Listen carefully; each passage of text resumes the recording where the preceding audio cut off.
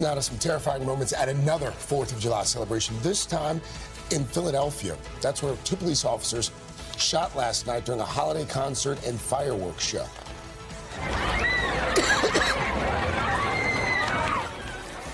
Panic crowds, as you can see, they're running for cover after a gunman opened fire near the Benjamin Franklin Parkway.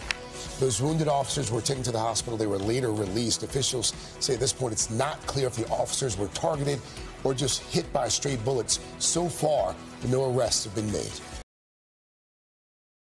Hey, thanks for watching our YouTube channel. Find your favorite recipes, celebrity interviews, uplifting stories, shop our favorite deals, and so much more with the Today app. Download it now.